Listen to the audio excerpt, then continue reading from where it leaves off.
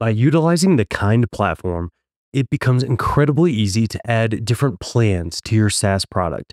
And what you're seeing right now is a fast forwarded overview of just following a few different prompts, adding a plan, and then also adding that to a pricing table. And then once you're complete with adding one of those plans within my React app, you can see all that I have to do is render out a register link component that Kind already gives me. And then I just set this plan interest prop to premium, which means that when they click on this link, they're automatically going to be taken to subscribe to our premium plan. And we can see that in my application here. If I click this, it takes me to the premium plan. Now, this user is actually already subscribed to it. So what we can do instead is click on account, look at the different plans. This user is on the premium plan. But if I click change plan, you can then see the other plans for this user's pricing table. And of course, they can join these different plans. So Kind makes it super easy to create different plans, pricing tables.